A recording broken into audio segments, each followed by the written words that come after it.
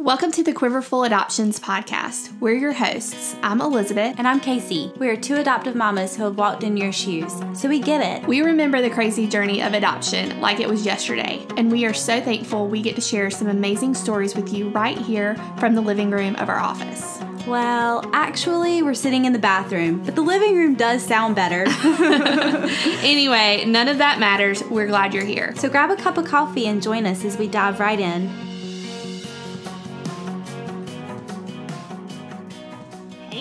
Hey friends! Thanks for joining us today. We're super excited. Elizabeth, I can't believe we're in the middle of the Promise Summit planning. I know, right? So we've been planning the panel. What is the panel? It is going to be awesome. So we've got all members of the triad will be represented for the panel.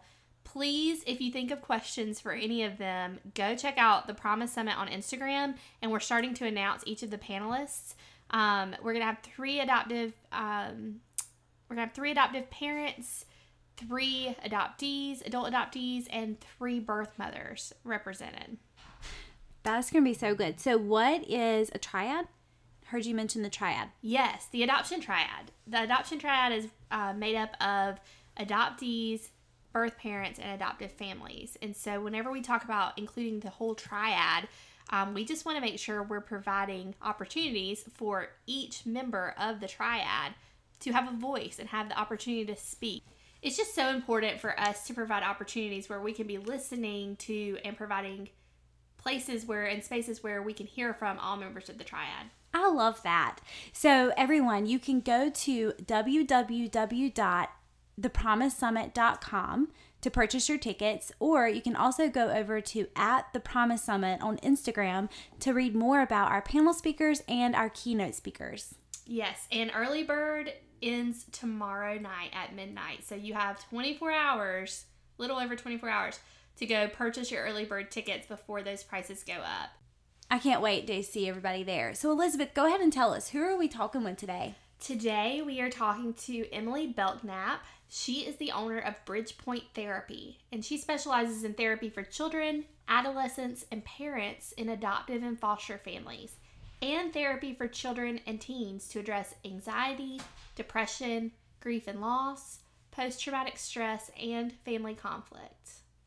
This is going to be a really good podcast. Yes, I think especially for our families out there who have already adopted, it's just great to kind of put your ear to professionals out there that can speak to these kind of issues that they see on a day-to-day basis, but also for our hopeful adoptive families, because we talk a little bit about like protecting your marriage before you dive into adoption. Yep, it's gonna be good. Hey guys. Hey friends. Emily, thank you so much for being on the podcast today. Yes, thank you for inviting me. I'm excited to be here and talking with you. Can you just go ahead and tell our listeners a little bit about yourself and how you got involved in adoption therapy and counseling, what it is exactly that you do? Sure. Well, I'm a therapist, and like you said, I specialize in working with children, adolescents, and adults in adoptive and foster families. And I've been doing that work for about the past 4 years. And before that, I worked for a treatment foster care agency doing home studies and training foster and adoptive parents. And then started my career over a decade ago doing policy work related to foster care and adoption. I just kind of fell into the field and really fell in love with the issues. So kind of built my career around adoption. That's awesome. And where are you located? My office is in Charleston, South Carolina. Emily, over the last 4 years, we have seen many families, many adoptive families and hopeful adoptive families who have had affairs, divorces, maybe drifted apart during or after the adoption process.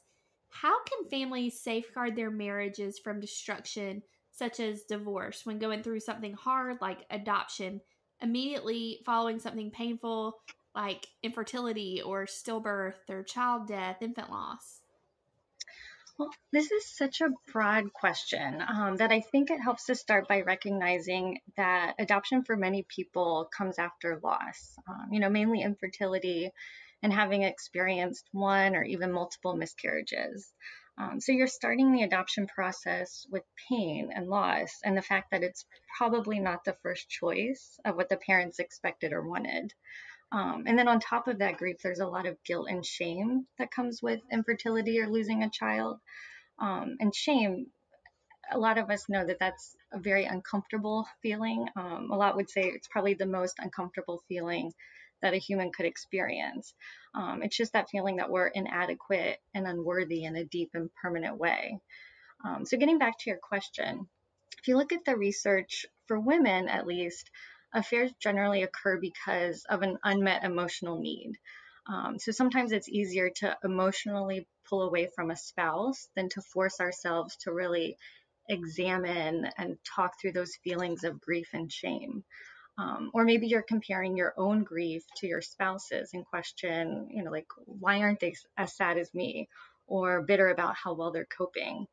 But really, there's no one right way to grieve. And so when those feelings come up, that's when you start pulling away, and it creates this hole of this unmet emotional need. So I think the most important safeguard really is just to let yourself experience those difficult feelings and then talk about them with someone, with your spouse, a friend, a therapist. But don't avoid thinking about them or feeling them. I'm not sure if you're familiar with Brene Brown, but she's a research professor in the field Yeah. of social work. Yeah, and she's written several books on the topic of shame. And she says, shame can't exist if you let it out and talk about it. And I completely agree that the most important thing with shame, and similarly with grief, is to let yourself feel and talk about it. That's really good. So, with adoption after loss, so going back to like stillbirth, infertility, child death, infant loss, is there a recommended time frame that families should wait after such loss before pursuing adoption? Well, there's no set time period where you can count down the days on the calendar, like, okay, I'm ready. That grief really is a different journey for every person. So everyone is going to have a different time period that's right for them. For some, it might be a year. For others, it might be shorter, maybe longer. But it's also about what you're doing during that period of waiting. So are you allowing yourself to really process the grief, move through the losses and come to a place of acceptance, so that you're emotionally in a place that you can move forward with it, with adoption.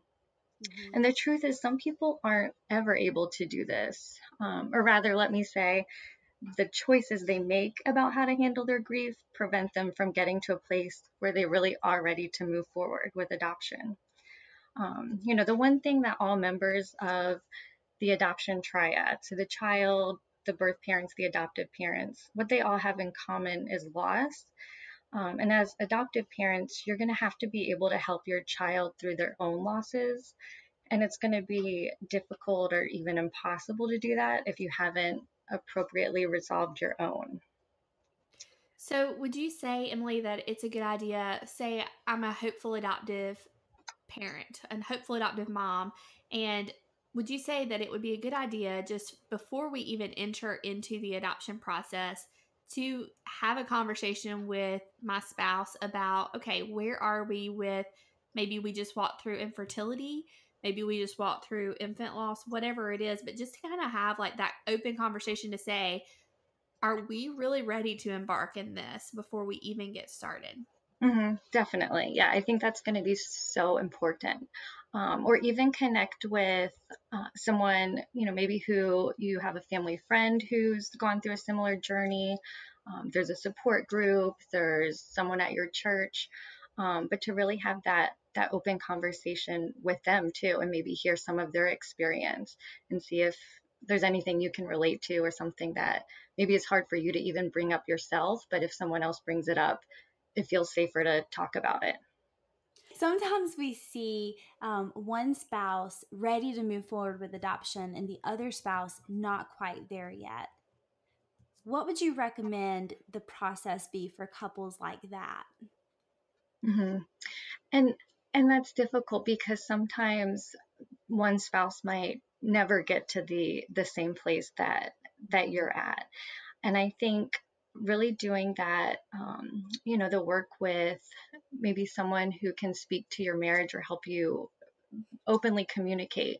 I'm thinking of one couple that I worked with who it was actually the husband who really wanted to move forward, and the wife was hesitant, saying, we've adopted once, but our life is very comfortable, it's predictable, and she did not want to move forward. And so when they came in, the work that we did together was the husband just wasn't hearing what the wife had to say. He kind of had his own dream and own vision and really wasn't stopping to empathize and understand her. So it's just about helping them understand the other's perspective. I love that. Yeah, I think so many times I'm just speaking from personal experience, when as an hopeful adoptive parent, and you're ready to start the adoption process, and you've got the home study done, or maybe you're working on that, or you've sent in the application to the agency, and to tell myself, like, I need to stop, take pause, and evaluate where we are emotionally as a family. That just feels like one extra thing that's adding to the length of my wait to receive a child.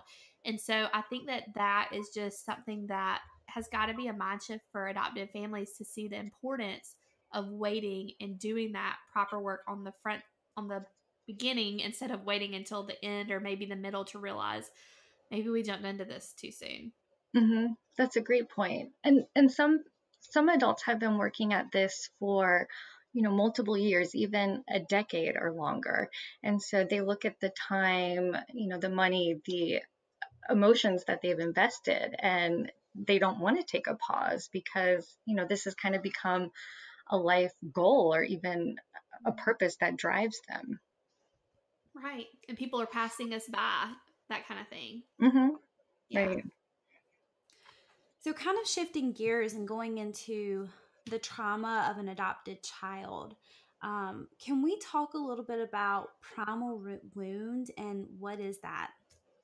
Yeah, so the primal wound is the idea that when an infant is separated from his or her biological mother, through, usually through adoption, that it creates a primal wound, which leads to the adoptee feeling like a deep sense of loss, which looks like depression, mistrust of others, which looks like anxiety, and then emotional or behavioral problems that lead to difficulties in relationships with significant others.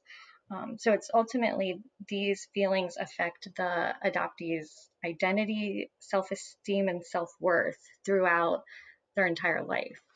So, how can people be sure that they're not confusing like ADHD symptoms as primal wound? Because a lot of what you just explained is what we see with my son who's been diagnosed with ADHD. Mm-hmm. And that's such a difficult question to answer. A lot of kids come to me diagnosed with ADHD, and I think sometimes professionals use that diagnosis as a catch-all for when they know, oh, there's something going on and this child needs some support, but they're not exactly sure what's going on. And in my experience, considering that I work almost exclusively with adoptive and foster children, a lot of times the symptoms that are diagnosed as ADHD are actually anxiety. So, for example, a child is having trouble concentrating because they're preoccupied with worries about their past or future, or the child is actually being hypervigilant, not hyperactive, because life for them hasn't always been safe and they've had to be on guard. And this is true also for children adopted as infants at birth or at just a couple months old, that they don't have the same sense of security and belonging in their family. So even if they haven't been through trauma or maltreatment, they can still have that same the same worries. Or even ODD, like oppositional defiant disorder. A lot of times kids will get diagnosed with that, but really what it is, it's PTSD or developmental trauma that keeps them from trusting adults or needing to have some sense of control in the relationships, because so much of what has happened in their life they haven't had control over, or the adults in their life who were supposed to protect them didn't keep them safe. And And that can occur as an infant adoption too, right? Mm-hmm. Is that what Right, you're saying? exactly. So, what are some of the ways that we can prevent the trauma from getting out of control, or ways that we can even help our child navigate through that trauma? And especially just, I mean, you can branch out on other adoption, but I would love to hear your point for adoptive families who have adopted infants specifically. Mm-hmm. Well, I want to go back and talk a little bit more about what the primal wound looks like. So what I don't usually use that term when I'm working with clients. How I talk about it is in terms of the loss, the insecurity in relationship, and the challenges with identity specifically. So there's really 7 core issues that come out of the idea of the primal wound. And those are loss, rejection, distrust, fear of intimacy, guilt and shame, and control and identity. And I don't want to say that every single person who is adopted struggles with these 7 core issues, but I think a lot of adoptees do. Or maybe some struggle as a middle schooler and they're able to work through these issues, and it's not an issue for them for the remainder of their life. And for some, these issues don't really surface until they're adults. So for example, I'm working with a 17-year-old now who was adopted at 2 months old, and she was experiencing a lot of these same feelings. But the problem for her is that her adoptive parents never brought up any of these issues. They didn't bring up adoption a lot. They didn't talk about her birth parents. Um, and so when she tried to talk about it with them, they really invalidated her. They said, we've been through difficult things in our life too. I mean, they weren't that harsh in their delivery, but basically they weren't accepting that she had been through this trauma, just merely being separated from her birth parents. And so she really had to struggle to figure out, how can I process this when my parents are saying I don't even have a right to feel this way. I think probably because the adoptive parents are thinking in their mind, well, we've had you since you were 2 months old. You've you've had this incredible life with us. There's no way you could experience, like, I don't know. They just don't see the validity of the trauma whenever she's lived with them since she was 2 months old. Or Mm-hmm. even sooner, like immediately out of immediately after delivery, the child has been handed to their adoptive parents. And so it's like, because they create that instant bond, I feel like the adoptive families question this idea when it comes to infant adoption, question the idea of the primal wound. Mm-hmm. Mm-hmm. But I mean, I see it time and time again, just this insecurity that my parents made a choice to have me join the family, and they could easily make a choice to have me leave it.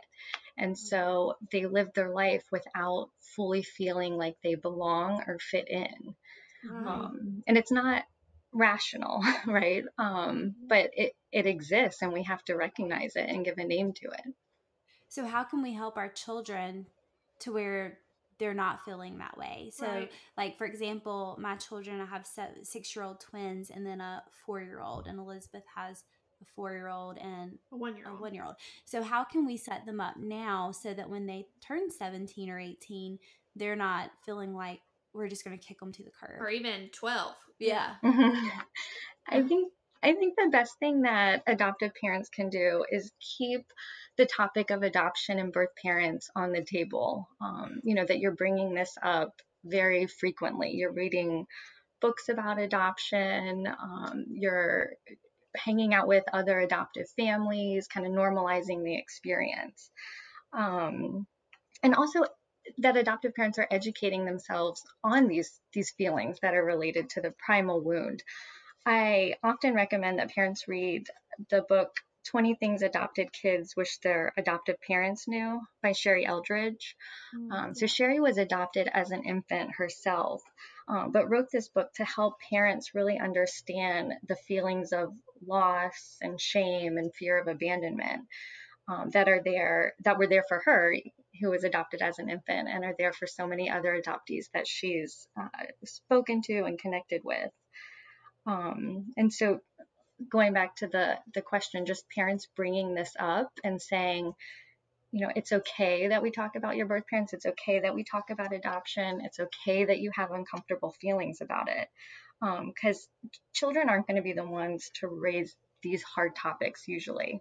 So Right. if parents aren't the ones raising the topic, then kids get the message that either it's not okay for them to be thinking or feeling this way, or maybe my adoptive parents aren't able to handle my feelings about it, or it's going to bring up uncomfortable feelings in them, or maybe they'll get mad at me for, even thinking about my birth parents, because I should just be grateful that I was adopted and be loyal to them. Yeah. That's super scary too because of how, and this is something that we've talked about, you have to be very careful when you're talking about your child's story to them and allow them to create their own emotions around their story. And so that we're not creating this positive idea that this is a good thing that you were adopted, because that might not necessarily match up with all the emotions that they have surrounding their adoption. So is that something that you would agree with as well, Emily, as far as just letting them kind of gauge the emotion of their overall adoption story? Definitely. And also being aware that their feelings might change. I'm thinking of a 13-year-old that I worked with for a while. And when she first came in with her parents, her adoptive parents talked about how, as a younger child, so when she first entered elementary school, she was so proud of the fact that she was adopted. And she'd introduce her first name and then immediately say, "And I'm adopted." And it was just this pride that she had in that part of her identity. But then as she got to the end of elementary school and especially middle school, really struggled with that being part of her story, because she was understanding the losses that she went through and just the choices that were involved that impacted her life in such a significant way. She was understanding that at a different level, intellectually and emotionally. And suddenly this part, being adopted, that she was so proud about, now caused a lot of shame and insecurity. So recognizing that your child's feelings about their story can change over time. So it sounds like that family started out talking about adoption with her. What do you think was the shift for her? So did they all of a sudden stop talking about it and stop normalizing it within their family, or what happened to create that shift in that young girl? That family specifically, they tried not to talk about adoption a lot because they didn't want to highlight the differences. But I think even families that do an awesome job talking about adoption, giving the children permission to feel however they feel, even those kids can sometimes have that same insecurity that I saw in that 13-year-old. It really is such an individual journey that it's hard to say, if you do this, you'll avoid your child feeling that way, because that's not going to be realistic. So are there anything, like I can sympathize with like our listeners that are sitting there thinking, okay, so this is something that I need to be aware of. Can you give them practical things to look for when considering trauma in their adopted children? Yeah. So just things to look for in terms of, is my child doing okay emotionally, or are they struggling? Right. Yeah. So children either externalize behaviors, which can look like anger, aggression, acting out, or they internalize, which looks like them pulling back from their friends or even family, a lot of worry, insecurity about their abilities or relationships, or just a general lack of confidence. So these are the common concerns that usually bring children to therapy with me. And another thing that I see a lot of are sleep problems. And I think this is based on the fact that bedtime is a separation, and children either don't fully trust that you're going to be there in the morning. I mean, they can know it intellectually, but I think there's an emotional primal part of their brain that doesn't fully trust because life hasn't always been stable or secure, or they don't have that biological connection. Or sometimes kids just try to avoid sleep because they have nightmares and that's scary for them. And then another common thing that I see in the children that I work with is they put a lot of pressure on themselves, especially in school, that's their way to prove their worth or avoid disappointing parents. Just this week, I've heard from 2 different clients about how disappointing their parents is the worst feeling for them. So just imagine the level of insecurity that they have in their family. Again, going back to that thought that they have, that my parents chose for me to enter the family and they could also choose for me to leave. And I've heard this from kids and teens whose parents never joke about them leaving, never threaten, well, you can leave if you want to. Parents who have never said that, kids still come up with this fear on their own. That's hard to hear, honestly. I mean, I know it's so true, but I think that we just kind of, or I know I kind of live in this bubble where I want my children to always be happy and love us. And yeah, that's hard. And I think recognizing that it's not just kids who were adopted that can struggle emotionally, and I have to remind myself because I work with the hardest cases, right? There's a lot of kids out there who were adopted and they don't need to see a counselor. They don't struggle with some of these hard feelings. So it's not every case. I want to, not discourage parents, but also make them aware that sometimes we can be blind to things. So it's better to educate yourselves and have these conversations with kids to try to identify if there are issues. Now, I know you mentioned earlier that sometimes it's hard to distinguish between ADD, ADHD, and trauma in children, or as far as like with anxiety in trauma. Like that's how it's coming out. I'm trying to think how I'm trying to say this. Hang on, let me start over. So I know that earlier you mentioned that sometimes kids who have been labeled as ADHD or struggling with ADHD like behaviors it could actually be the anxiety coming out because of the trauma.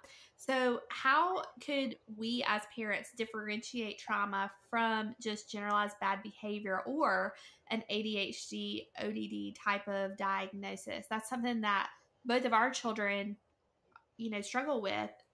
They've both been diagnosed as ADHD. And so we see that behavior. How can we make sure that we're not, misdiagnosing it or missing the trauma in their behaviors? Um, well, and that's hard because I've seen a lot of professionals miss it. So to ask a parent who probably hasn't been through years of clinical training to be able to differentiate, I think it's going to be very, very challenging because there's so many factors that go into it. So how old is your child? How long has your child been in your family? What's your child's history? But I always encourage parents to stay curious instead of making assumptions about behavior, especially if the child's, newer to your family. That what looks like manipulation or lying could really be a survival strategy that they were forced to use before. Or maybe the child just never had the chance to develop a conscience or has never had parents encourage these values and morals because instead they had to see adults making poor choices in order for them to survive. But I also try to avoid using the word bad anytime I'm talking about a child's, behavior or just the child themselves. Going back to that idea that kids carry around so much shame. And so I encourage parents to be very specific that, you made a poor choice when you did this, or you broke the rule when you did this, focusing on the actual behavior or action, and not making a blanket statement about who they are as a person. is it possible that a child needs a therapist like you when they seem totally normal to us as parents? And I guess that basically, is there a way that they could be just internalizing their thoughts and still be suffering from trauma when, you know, to us, they seem completely normal? Is that something that, is there a time where we ask that question of our kids, or is there something that should alert us? Yeah, I mean, it's definitely possible for a child or adolescent to be struggling and not really showing a lot of signs that the parents could pick up on.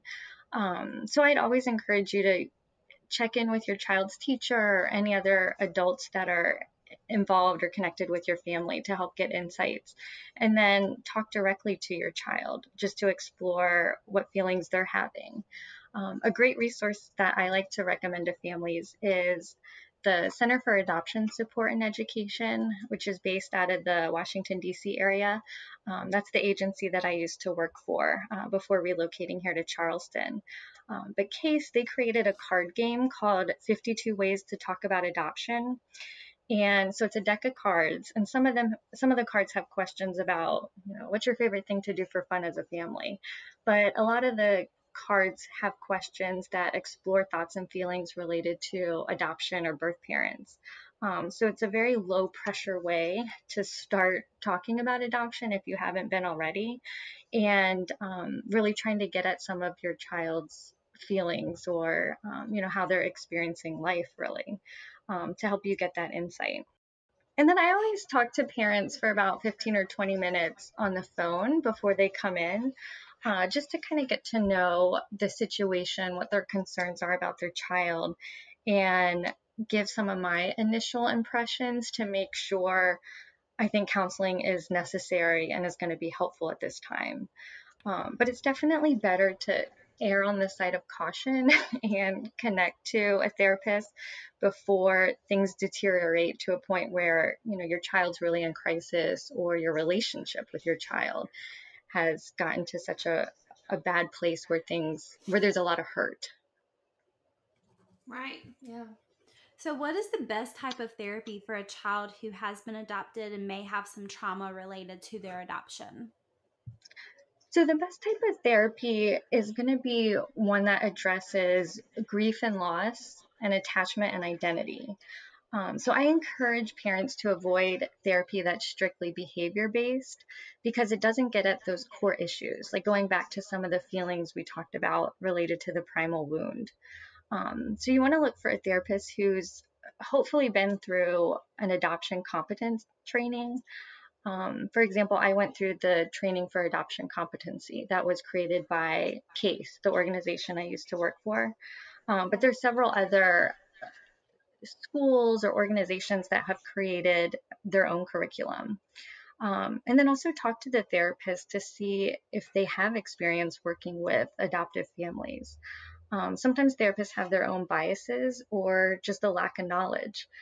For example, I once heard a therapist say, "Oh, a child can't love his birth mother if he has no memories of her," which is, of course, as we know, 100% false, but it could be really damaging for a child to hear that from a therapist. So, and then in addition to adoption competent trainings, there's also several other therapy models that I think are especially helpful for adoptive families. So those include Daniel Hughes. He's done a lot of writing on attachment focused therapy, but his model is called dyadic developmental psychology. And then there's also Theraplay, or the Attach website. I'm not sure if you're familiar with Attach, the Association for Training on Trauma and Attachment in Children.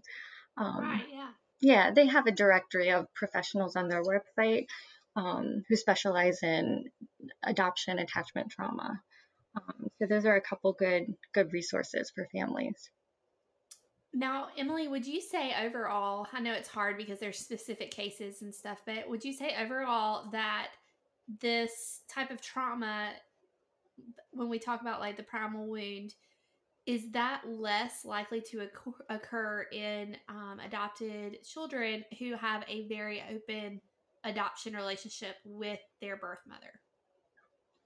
I think it's hard to say whether or not it's more or less common, but I think if those feelings do come up in an open adoption, it's a lot easier to work through them and address them.